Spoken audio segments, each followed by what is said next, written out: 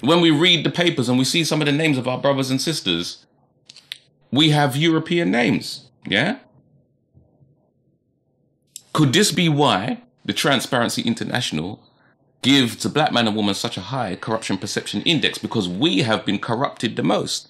It is perceived to them that we have been corrupted the most. And the Quran says corruption has appeared on the land, sea, on account of what man's hands have wrought. So could this be the reason why, we have given such a corruption perception index? It's a very interesting point. Okay, in the week, I came across a flyer, and it was displaying 20 or so female contestants for Miss Jamaica UK. Yeah, and it had all these pictures of the sisters, as they do. Vote for me, for Miss, I think it was Miss Jamaica UK, right? Now, all of the sisters depicted on this flyer, who were obviously desired to represent a black consciousness or black environment, all of them subscribed to a eurocentric style of beauty, and all of them had a European slave name. All of them, bar none.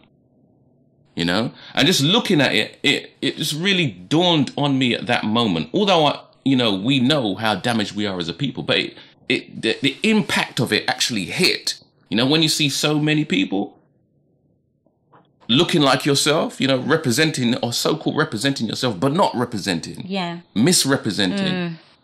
But not because they wanted to misrepresent, but have been absolutely tricked into thinking and seeing that this is normal or the norm. Yeah. So it just really hit me.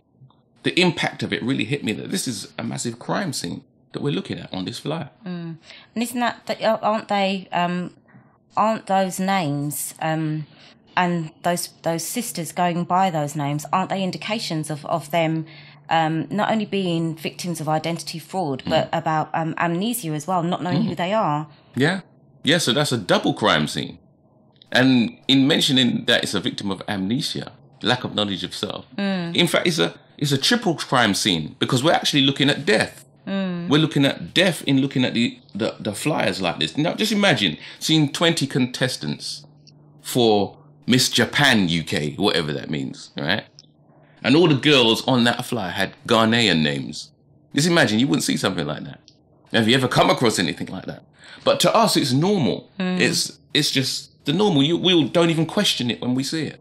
But that's also an indication of the damage that's been done to us. There you go. So we are actually, when we see something like that, we're actually looking at damage. We're looking at crime that has been committed on quite a huge scale. Because we don't even recognize it in truth. Yeah. We don't recognize it as a crime, which is a crime. Those who involve themselves in it don't recognize it as a crime, which is a crime. Yeah, on a huge scale.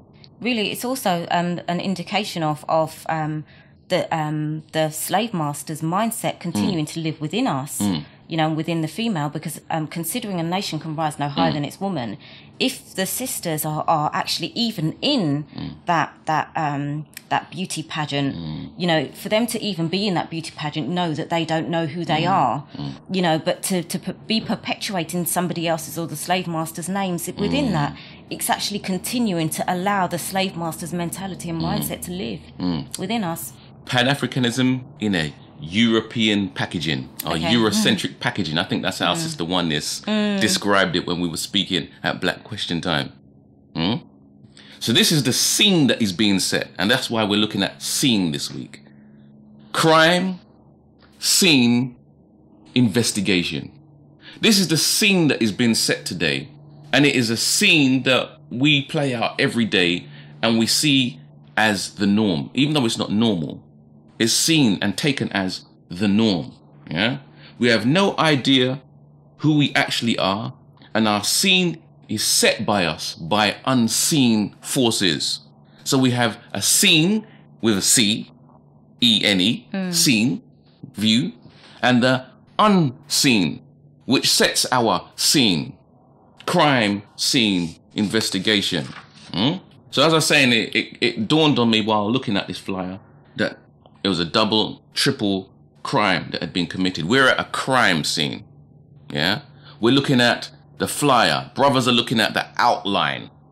the white outline of the sisters. When you watch crime scene investigation, they go on the crime scene, there's a white outline chalked on the ground, you know, and it shows the outline of the body and how it fell on the ground.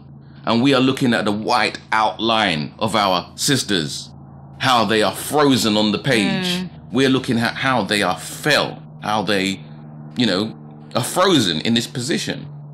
In death, in truth, it's a crime scene. I'm also looking at the scene from a play's perspective. When you set the scene for a play, and everything's put in place in order for messages to get across. And I'm thinking about the messages that are being put across about the female in those in the beauty pageants, or in those Miss Jamaica UK, which is 2 different nations, you know. And we're not representing any of them in truth. Yeah, but really it's one nation, because Jamaica is the UK if they're putting it like that. But that's part of setting the scene. They're actually, in setting a scene, before a play starts, you're actually giving messages before the play's actually started and before people start acting. You're giving a specific impressions, or you're giving specific signals that you want the people to get. And maybe they're doing that on purpose, just so that we get specific messages that the black female or Miss Jamaica still belongs to the UK. And maybe that's really what they're saying, that these women still belong to us.